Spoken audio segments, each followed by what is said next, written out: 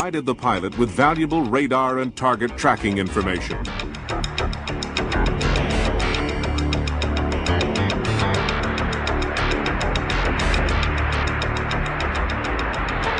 The pilot's role was to get the aircraft as close as possible to its prey, because the F-4 was designed around another revolutionary concept. It had no guns, only radar-aimed missiles.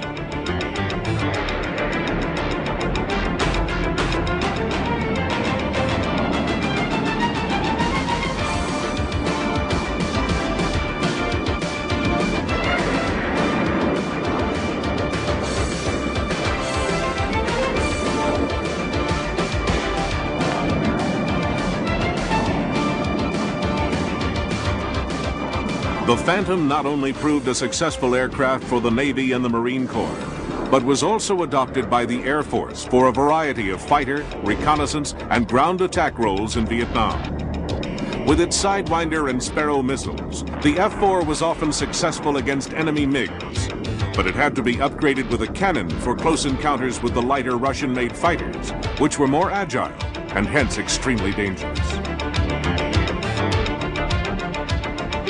Intelligence data gathered on the improvements to Soviet cruise missiles and their launch from aircraft, ships, and submarines continued to worry U.S. naval strategists.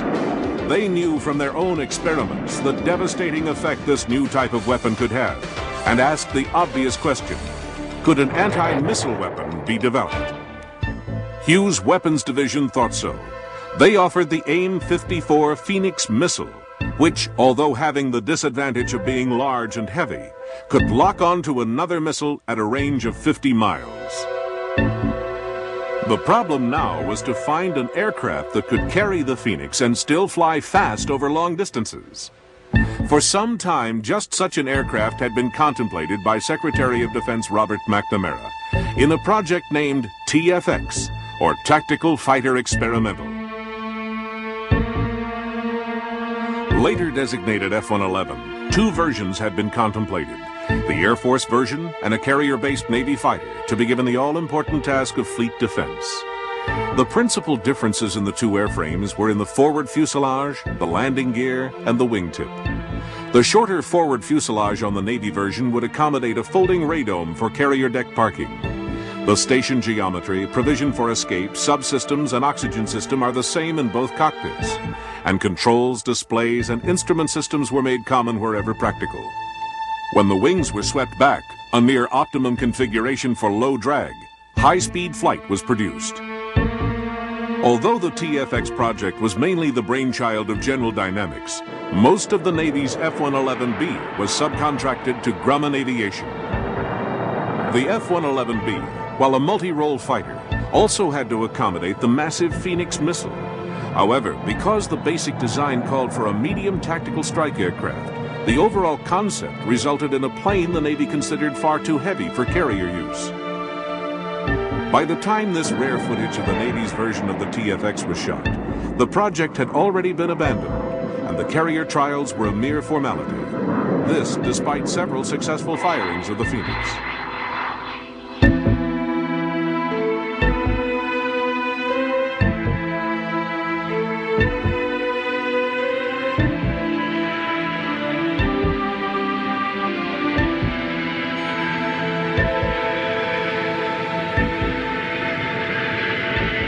The principal problem of the F-111B may have been the inability to reduce the aircraft weight below 80,000 pounds.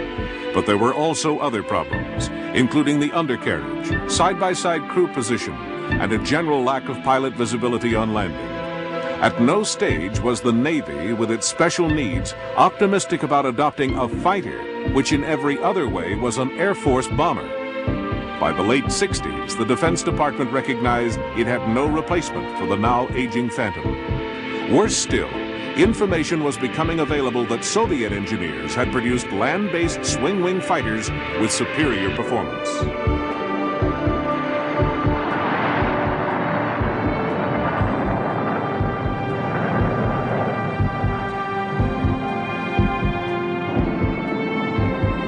The problem was summarized in 1968 by Admiral Thomas F. Conway.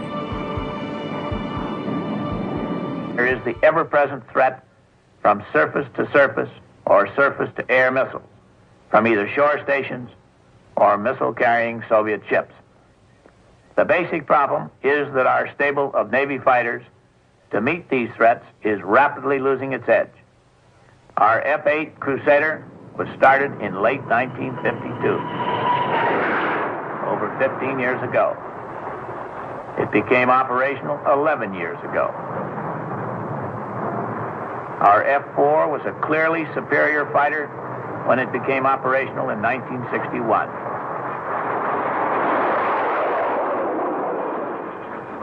Now the gap is closing. It is a tribute to the skill of the nation's fighter pilots that a high kill ratio has been maintained in Vietnam. We cannot depend on maintaining this margin indefinitely. The time has come to equal the skill of our fighter pilots with a far superior fighter aircraft, one that will be superior now and for the next 15 years. With vast experience gained from the F-111B, Grumman had already made moves to produce a suitable defense fighter to fill the void described by Connolly. Grumman experimented with a variety of models and weapons formats to try and produce a concept that could both act as a dogfighter as well as a fleet defense fighter. Their Model 303 clearly filled the requirement. Benefiting from lessons learned in the TFX program, the new aircraft was to rely upon expensive but proven materials such as boron and titanium. The wing box area was doubly strengthened against failure. 2 turbofan engines would provide speed and economy, and 2 separate fins would ensure aircraft stability should one engine fail. The Model 303 was to carry the widest weapons spectrum of any warbird then in service. It carried an M61 cannon for close encounters and dogfighting, the traditional short and medium-range Sidewinder and Sparrow missiles, and the long-range, deadly accurate Phoenix. At the time I was flying the Phantom, that was considered the world's foremost fighter at the time, and it had served very well in Vietnam, and it was used in a number of other parts of the world. And it was, like I say, about the best all-around fighter aircraft in the world. And so it was really a little bit of a letdown almost to go to something like an F-14 that all of a sudden made the Phantom look obsolete. And in that regard, it would out-accelerate the Phantom, it would out-turn the Phantom, it would out-weapon system the Phantom. So everything that we were so proud of our F-4 Phantom for, all of a sudden was left behind in the dust. The concept behind Model 303 would be a lesson to all aircraft builders faced with the problem of having to provide an aircraft that would not only bring them into line with enemy weaponry, but also, because of the cost of development, ensure that a single plane could maintain a competitive edge for years to come.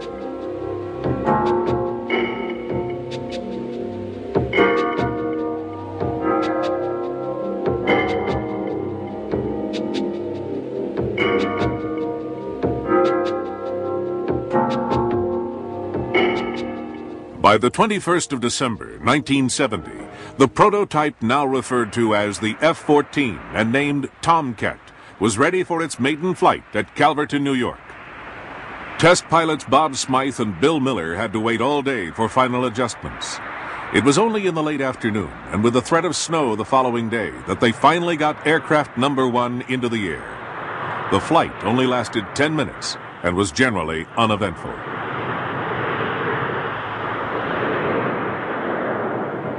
Both pilots said that the Tomcat behaved well.